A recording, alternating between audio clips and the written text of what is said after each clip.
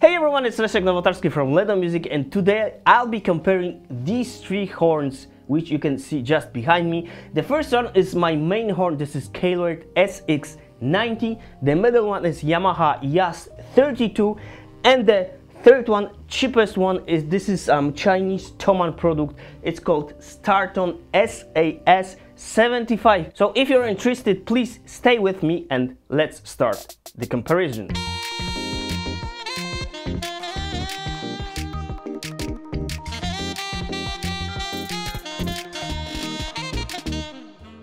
As I said at the beginning, I'll be comparing these three horns. This is my main horn. I've been playing this horn for 23 years already. I bought it in '97. It was already 3 times overhauled. In my opinion, this is best horn ever, comparing value to sound which this horn produces. This is, as I said, my backup horn. This is also from middle 90s, as serial number says here. I bought it about 6 months ago.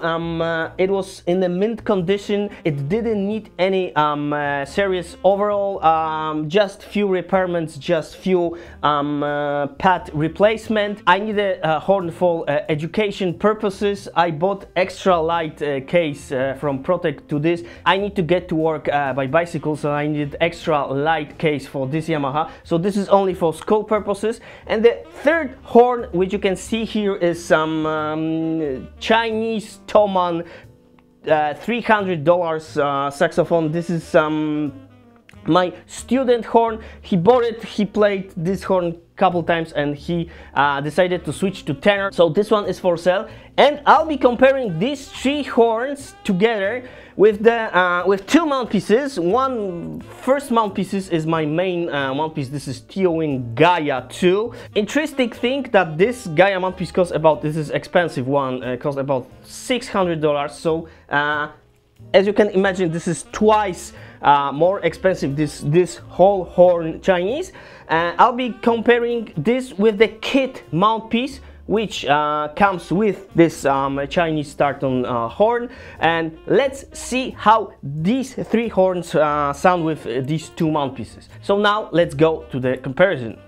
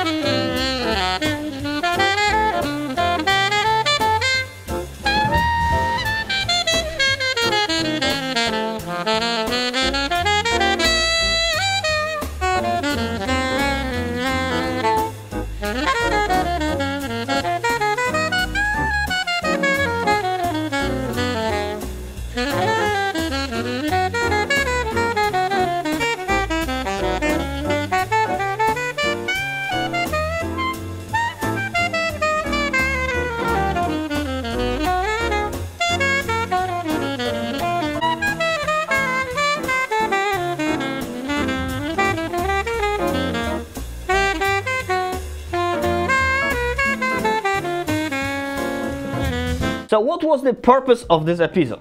I decided to make this episode because as you can see, the differences between these three horns are not so obvious. They all sound pretty decent, but on one condition: you need to use good mouthpiece. With this kit mouthpiece, all three horns sound like a crap. So if you decide to buy a saxophone, you can save money on horn. You can of course buy a cheaper horn.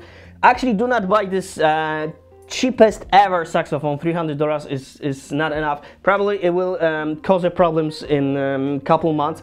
So if you want to save money, buy cheap Yamaha. Why Yamaha? Why I decided to buy Yamaha as my backup? Also, I have here this is tenor Yamaha 55. There are two my backup horns because Yamaha is a good service. These are pretty decent horn, even though they are student model 32 and 52. There are two student model, but trust me, they are very good horns. So if you want to buy student middle shelf horn, you can for sure buy Yamaha 32, Yamaha 55, and of course if you want to sell it in couple months, couple years, you will sell Yamaha, trust me, in 1-2 weeks. This is very easy horn to sell. That's why I choose these Yamaha horns as my backup, because if I decided to switch my backup, probably I will sell it with no problem. So coming back to what I wanted to say, if you want to complete the saxophone setup, do not save money on mouthpieces. If mouthpiece costs $600, trust me, it's worth it. So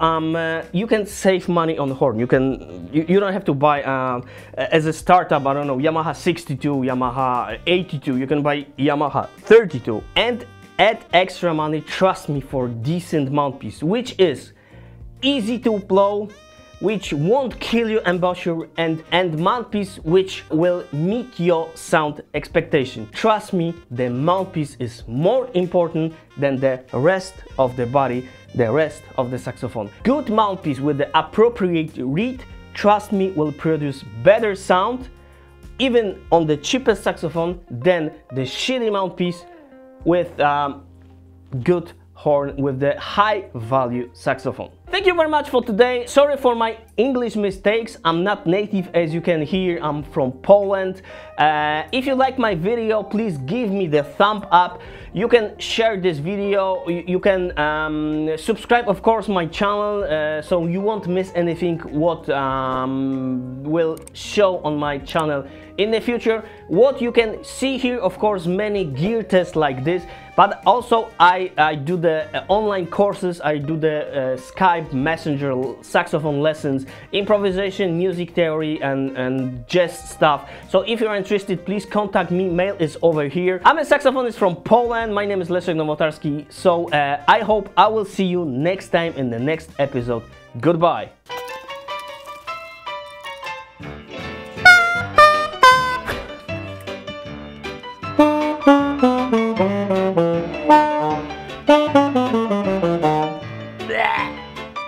Bleh.